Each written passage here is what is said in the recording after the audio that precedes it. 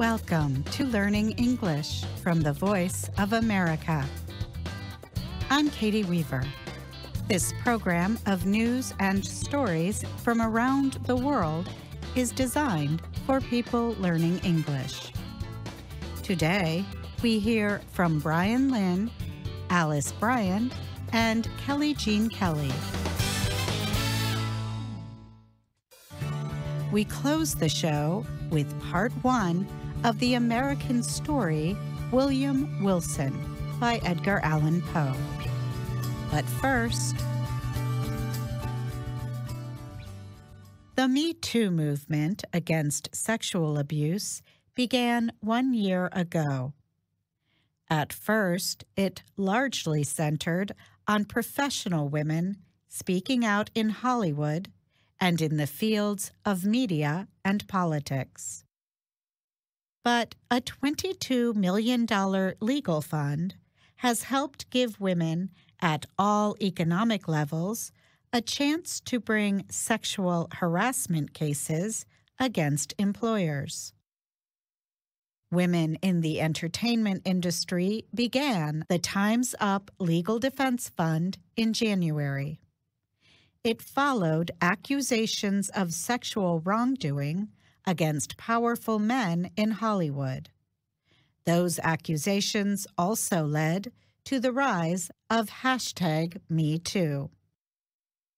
In the months since the fund was launched, more than 780 lawyers have registered with the group to provide legal help. More than 3,500 people have asked for help. 40% of them are women of color. 2/3 are poor or near poor. The women come from many different industries, including building, food services, education, and the military. Fatima Goss-Graves is president of the National Women's Law Center, which administers the fund. She told the Associated Press, "We've helped people bring cases they could not have brought otherwise." She said, "We can make it a reality that no matter where you work, you can work safely and with dignity." Saturnina Plasencia is one of the women seeking assistance from the Time's Up Fund. She is a 43-year-old single mother of 3 girls, including a newborn. Plasencia works at a store in Brooklyn, New York. She says she has dealt with repeated sexual harassment from her employer. She says he decreased her work hours when she refused his requests for dates. Plasencia said the situation worsened in early February, when she told her boss that she was pregnant. She reports he said, "The baby could have been mine," and then reduced her work time to just 12 hours a week. Plasencia left her job and has been unemployed ever since. Plasencia said she knows of other workers who were sexually harassed at the store but were too afraid to take action. "I used to put up with everything," Plasencia said. "Now I say, don't be scared. Speak up." In May, 5 women brought a case against the Chicago Fire Department. All are emergency medical workers. All have decided to not tell their names to try to protect their jobs. The women accuse a coworker and several supervisors of sexual harassment. They also report that the fire department's unofficial policy of silence protected the harassers. Amy Kramer is one of the women's lawyers. She said the Time's Up Fund agreed in July to support the lawsuit. One of the women is accusing a chief of seeking a sexual relationship with her and repeatedly sending her sexual text messages. Another woman says a firefighter stalked her, following her and watching her in a threatening way. 3 of the women say a supervisor made repeated sexual comments to them. The women have several demands, including the establishment of fire department policies to fight sexual harassment. The fire department has not said what steps it might take in answer to the lawsuit. Katie Armiger signed her first record deal at age 15. She had a top 10 album by the time she was 20. Now she says she is being punished for speaking out about sexual harassment in the country music industry. She faces a lawsuit from her former recording label, Cold River Records. They say her comments violated part of an agreement she signed with Cold River. The agreement bars Armiger from making negative comments about the company. The Time's Up Fund is helping Armiger fight back. They are providing money for her defense costs and for her own lawsuit against the company. Armiger's suit says agreements like the one she signed should not be enforced. It says the secrecy they demand is harmful to the public. The singer's lawyer, Alex Little, said the case may go on for months and could be very costly. He said the fund's support will help his team to find expert witnesses to help make the strongest possible arguments. Armiger is now 27 years old and trying to restart her career. She has met with several other music publishing companies in Nashville, Tennessee. None have offered her a deal. She says they are too scared, too hesitant to work with me.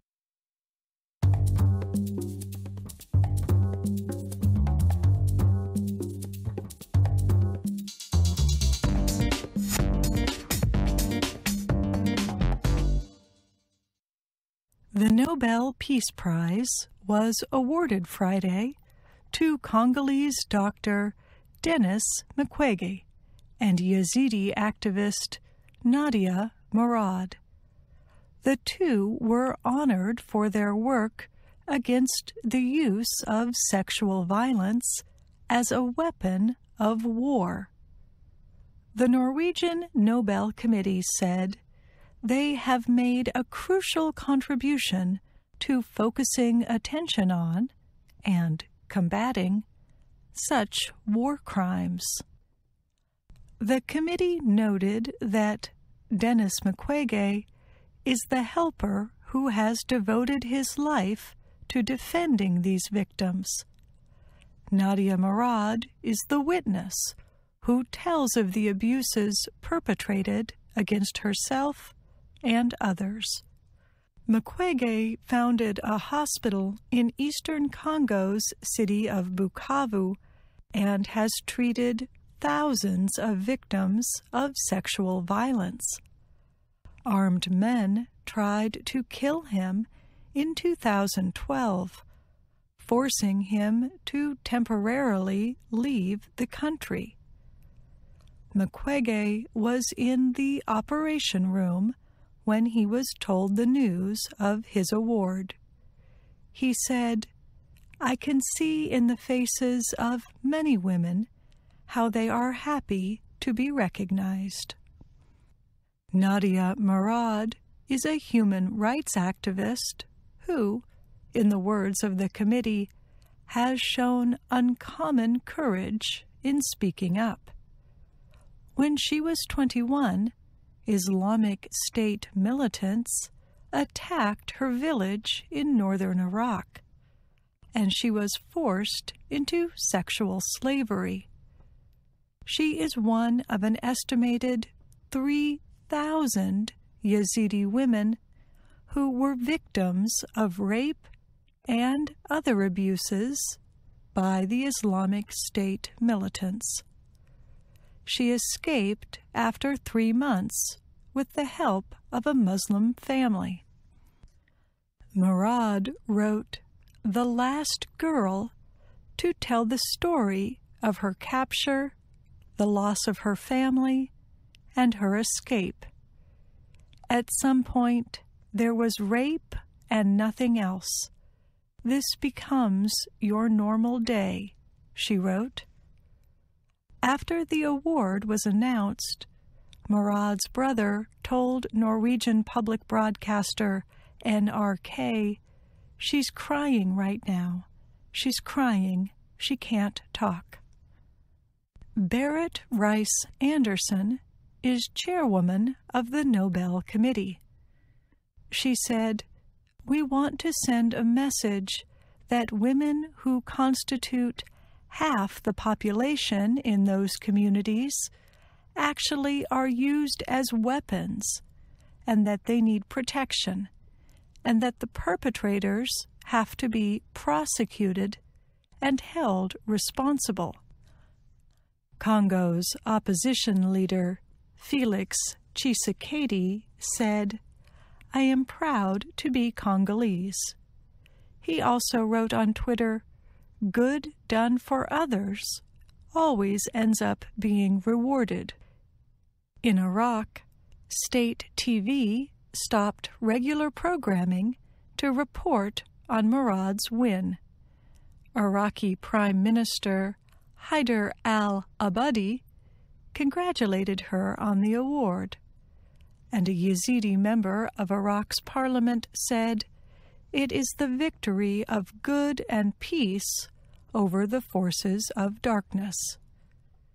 Both honorees are the first from their countries to receive a Nobel Prize. The 2018 prize is worth 9 million Swedish kroner, about $1.01 million. Last year's winner was the International Campaign to Abolish Nuclear Weapons. I'm Kelly Jean Kelly.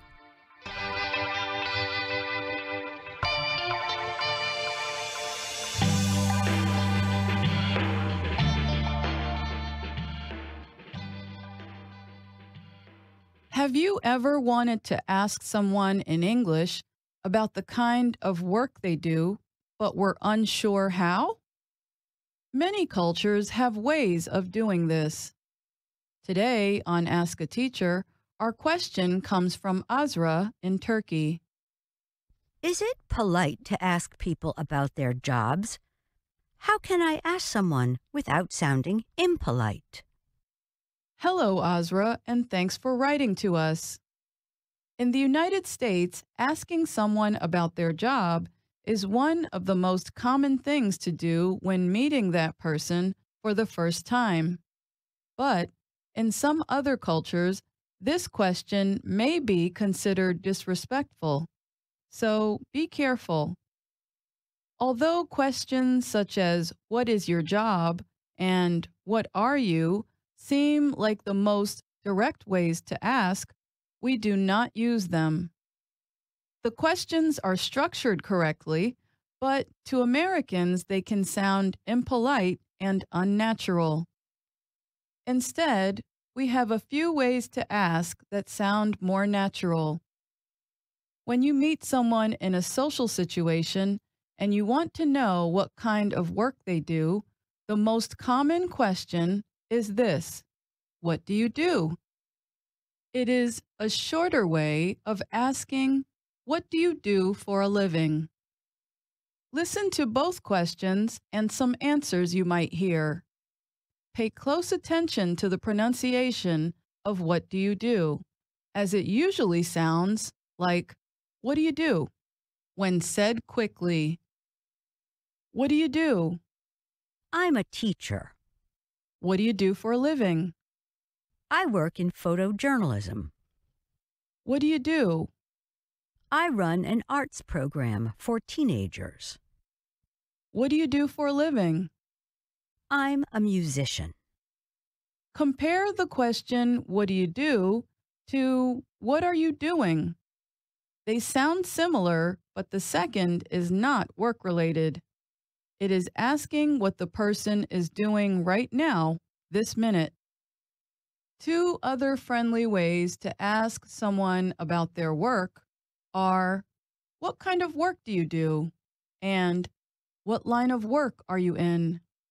You can answer in the same way, saying something like, I run an arts program for teenagers, or I'm a musician.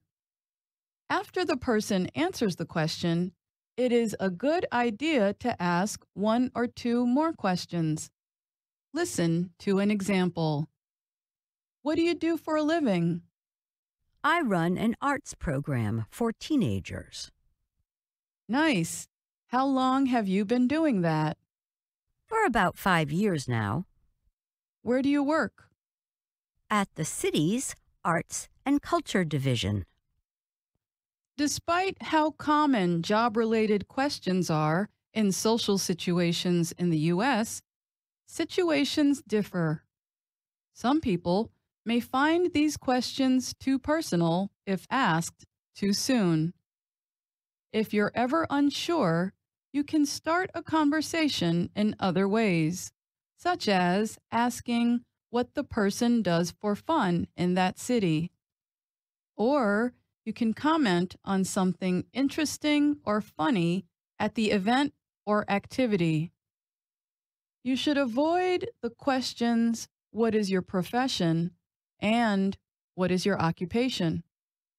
They sound too official, so we do not use them in friendly situations.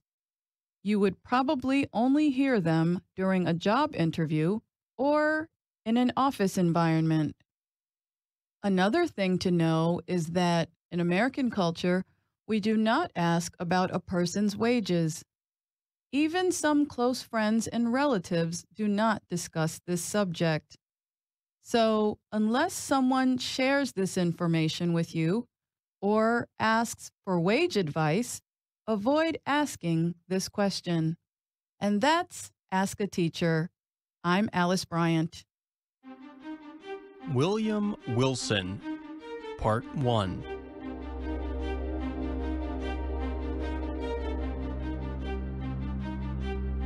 Let me call myself, for the present, William Wilson.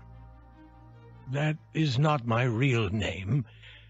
That name has already been the cause of the horror, of the anger of my family.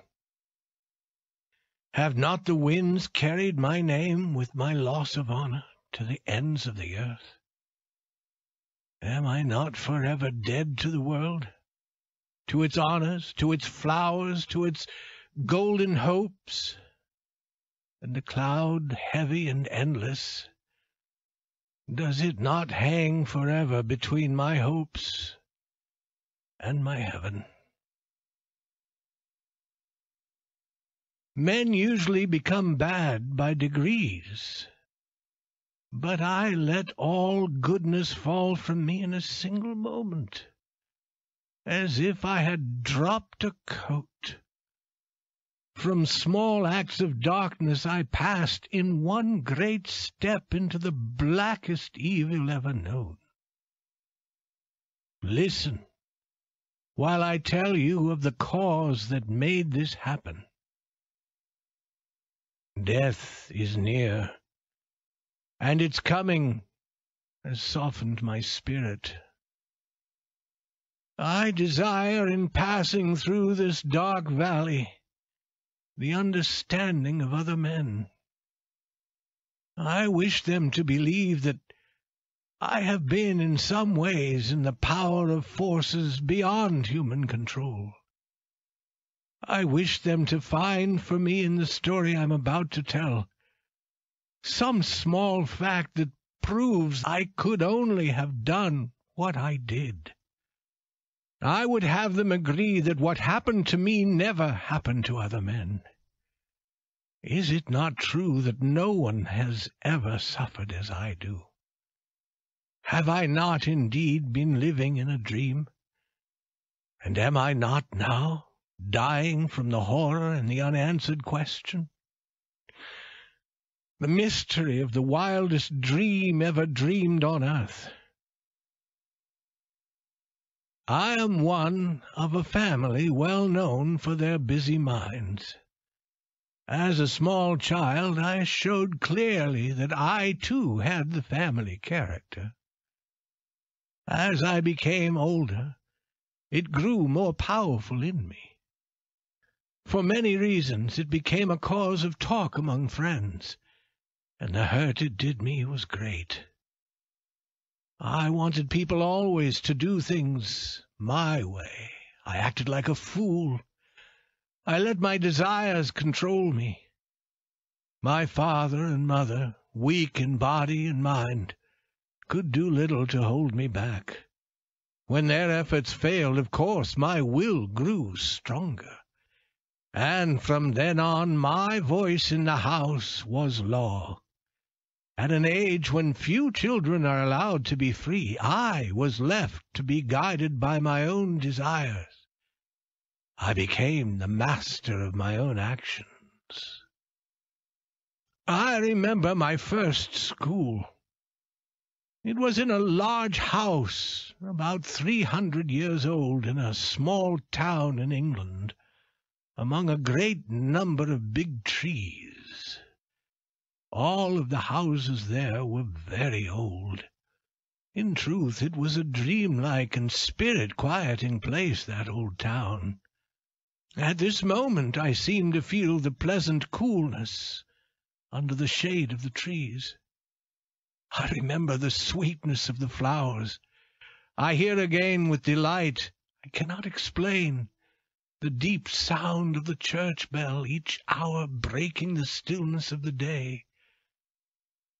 It gives me pleasure to think about this school, as much pleasure, perhaps, as I am now able to experience. Deep in suffering as I am, suffering only too real, perhaps no one will object if for a short time I forget my troubles and tell a little about this period. Moreover, the period and place are important. It was then and there that I first saw hanging over me the terrible promise of things to come. Let me remember. The house where we boys lived and went to school was, as I have said, old and wide. The grounds about it were large, and there was a high wall around the outside of the whole school. Beyond this wall we went 3 times in each week, on one day to take short walks in the neighboring fields, and 2 times on Sunday to go to church. This was the one church in the village, and the head teacher of our school was also the head of the church. With a spirit of deep wonder and of doubt I used to watch him there. This man with slow step and quiet, thoughtful face, in clothes so different and shining clean. Could this be the same man who, with a hard face and clothes far from clean, stood ready to strike us if we did not follow the rules of the school? Oh, great and terrible question, beyond my small power to answer. I well remember our playground, which was behind the house. There were no trees, and the ground was as hard as stone. In front of the house there was a small garden, but we stepped into this garden only at very special times, such as when we first arrived at school, or when we left it for the last time, or perhaps when father or mother or a friend came to take us away for a few days. But the house What a delightful old building it was! To me, truly a palace. There was really no end to it. I was not always able to say certainly which of its 2 floors I happened to be on.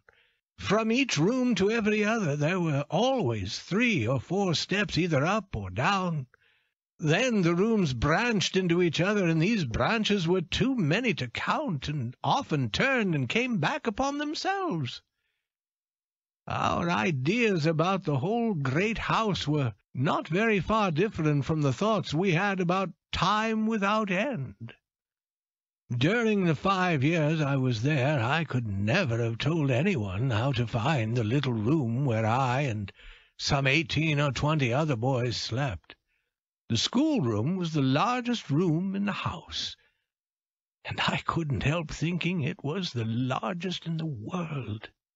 It was long and low, with pointed windows and heavy wood overhead. In a far corner was the office of our head teacher, Mr. Bransby. This office had a thick door, and we would rather have died than open it when he was not there. Inside the thick walls of this old school, I passed my years from 10 to 15. Yet I always found it interesting. A child's mind does not need the outside world. In the quiet school I found more bright pleasure than I found later as a young man in riches, or as an older man in wrongdoing. Yet I must have been different indeed from most boys. Few men remember much of their early life. My early days stand out as clear and plain as if they'd been cut in gold. In truth, the hotness of my character and my desire to lead and command soon separated me from the others.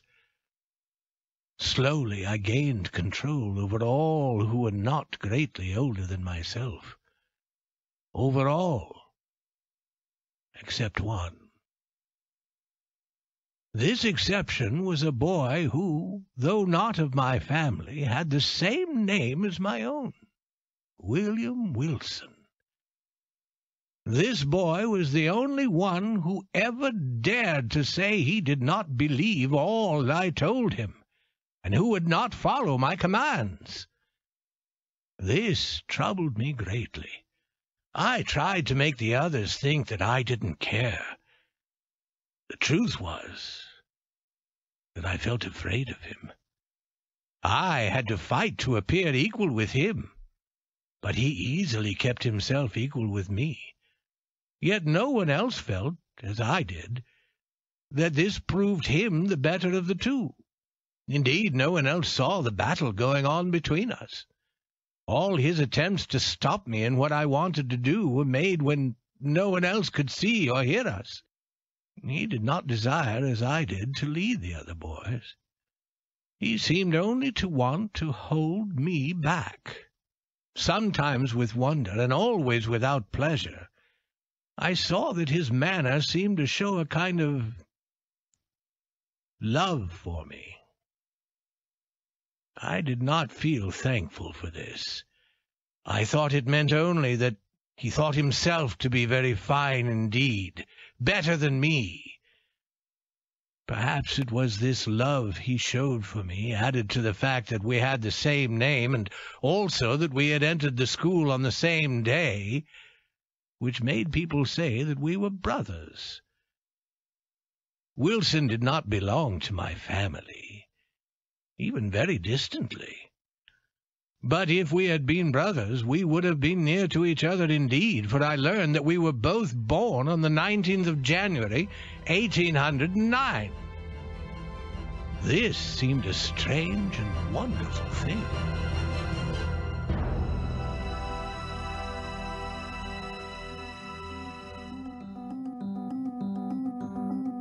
Tune in next week for part 2 of William Wilson by Edgar Allan Poe.